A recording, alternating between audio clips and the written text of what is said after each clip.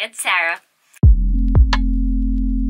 Alright, you guys, so how are you? How's everyone doing? It's been a wild couple of months. We've all been quarantined for the past almost 2 months.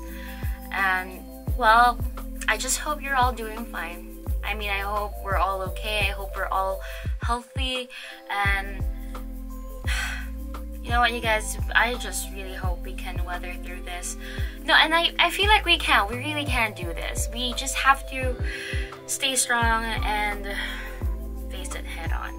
But anyway, let's move on with the video. I just want to quickly acknowledge our frontliners, like from our nurses, doctors, everyone, even to our grocery store clerk and personnel, to our garbage collectors, to a lot of employees who are still working outside of their home. Thank you so much for taking care of us. You guys are keeping us all afloat, and we all owe you guys so much. So thank you. We see you, we appreciate you, we love you so much. So thank you. Alright, so let's move on with the video. So if you clicked on this, it's because yeah, you're curious as to how I lost the 10 pounds. But I want to put in a quick disclaimer. I just want to say that your weight does not define you, okay? Like, you are beautiful no matter what your weight is. I mean, it's just that I wanted to share my personal journey because for someone like me who has anxiety, I have been clinically diagnosed. For you to hear that you can't leave the house, that you're stuck at home, you can't even gym, and if you guys know me, you guys know I love the gym, that kind of takes a toll on me. It was a lot for me to handle, and I really got stressed with it. So yeah, I really decided, like, I made a decision, I made a promise to myself that I wasn't gonna gain any unnecessary weight, or at the very least just maintain.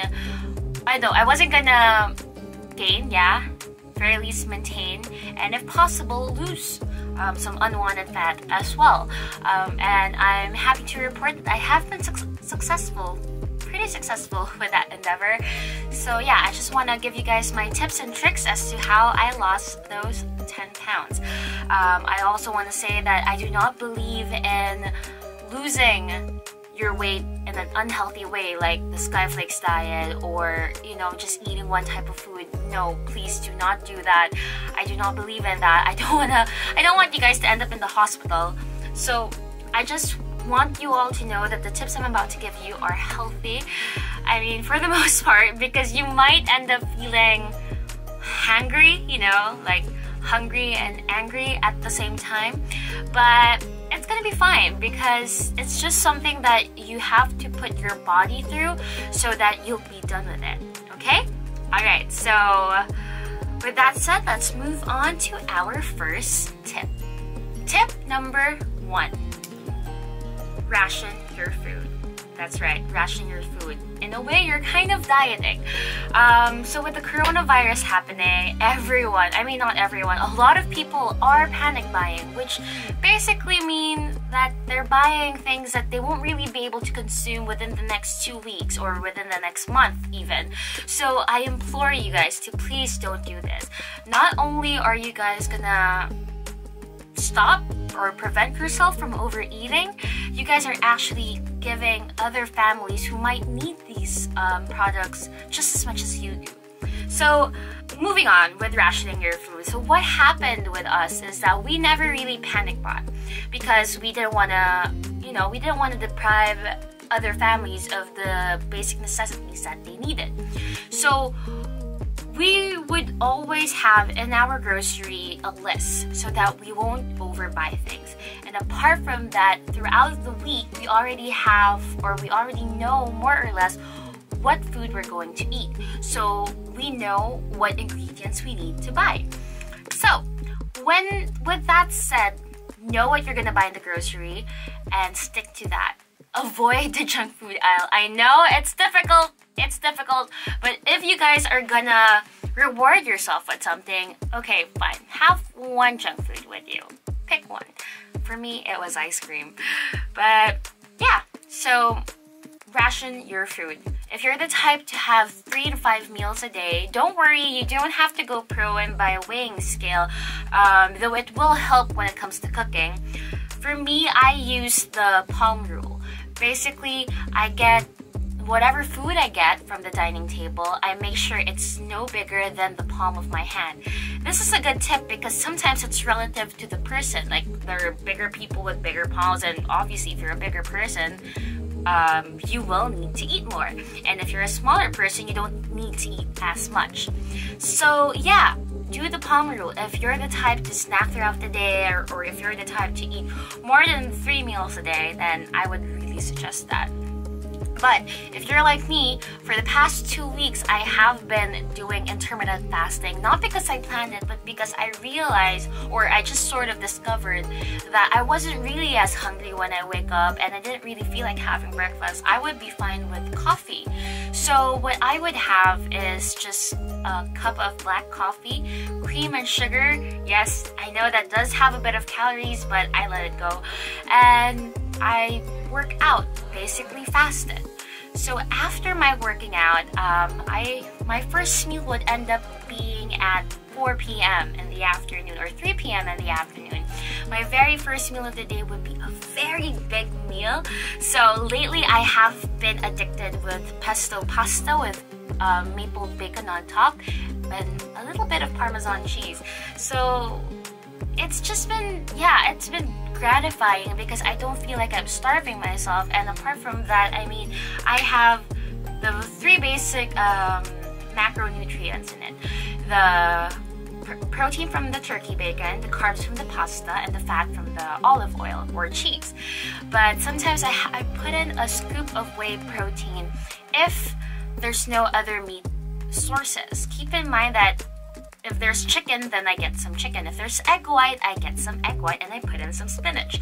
What matters is I get my macronutrients from what most people would call real food. So it's not junk food, because sometimes even junk food has protein, carbs, and fat. But it also matters where you're getting these, where the sources of these macronutrients you're getting them from.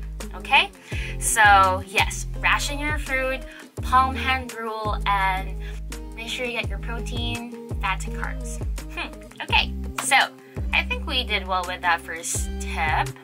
Yeah, I would also stop eating if it's already 10 p.m.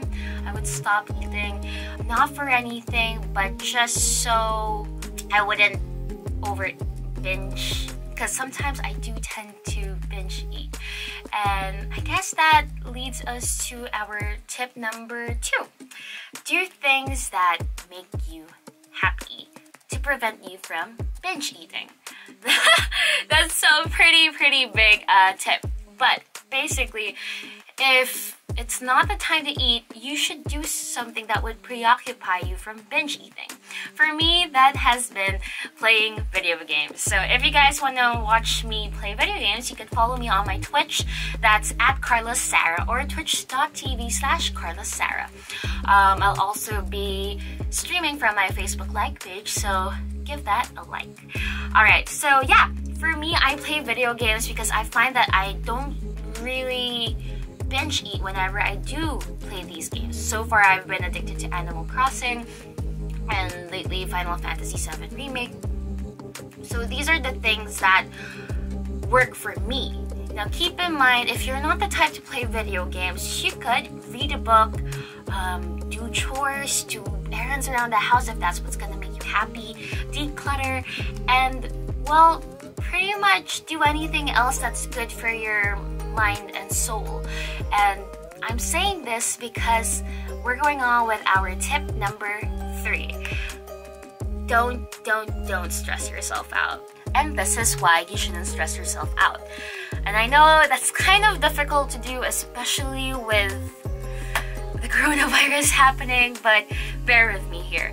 Dr. Bushwald-Werner said, and I quote, "Elevated cortisol levels disrupt the body's blood glucose control by stimulating glucose secretion from stores in the liver and limiting the release of the hormone responsible for removing excess glucose from the bloodstream, insulin." So, long story short, the more stressed you are, the more incapable your liver is of releasing the hormones responsible for, I guess you could say, burning your fat. So that's the thing. And it is true. Like, there have been other people sharing their testimonies that their bodies do look different the minute they stop overthinking the process of losing weight and they just enjoy it, meaning they don't stress about it. So basically, don't stress yourself out. Notice how my tip number 3 is kind of related to my tip number 2. Do things that make you happy, that can stop you from binge eating, but make sure they do make you happy, because then you'll be, you know, just free-flowing with your thoughts, with your vibe. Did I just say vibe? That's so weird. Okay, you'll just be free-flowing with everything that you're doing, and you'll be happier, you're not as stressed, and I think now more than ever, we need to have our morale up because of the pandemic. So yeah, do things that make you happy, you guys. Okay, we're down to our last tip. I'm sorry, my hair is a mess. Okay, tip number 4, and this is kind of a no-brainer, but exercise. Even if it's just cardio, maximum of 1 hour a day, almost every day if you want to. Yeah, there are a lot of fitness influencers right now who are coming out with no equipment, no jumping, you know, whatever kind of workout you want. Basically, it's really important now more than ever to stay active and to take note of your health, because this pandemic is really about our immune system and how well we take care of our bodies. So the good news is, okay, this is the second time I'm taking this clip, but basically the good news is I found that I never really had to go super hard with my workouts, because I realized since I really wasn't eating as much, I didn't take in that much calories, even though I've just been staying at home. But sometimes the extra things that I would try to do at home, like decluttering or cleaning the house or maybe even cooking, it helps keep you active because you're not just sitting down. You get what I'm saying? So yeah, just exercise, go at it, do cardio. You can find exercises online, myself included, that doesn't require you to have like a complete gym. So yeah, there we go. So there you guys have it. Those are my 4 tips as to how I lost 10 pounds during this quarantine season, and I hope you guys will take these into consideration. But yeah, I'll see you guys on my next video. It's gonna be a workout video, and if you guys like this one, please leave a comment down below, and don't forget to subscribe and to like this video.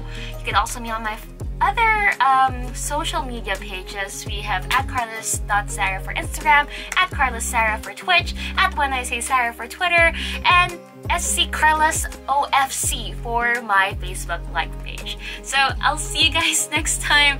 Stay safe, stay healthy. I love you. Bye bye.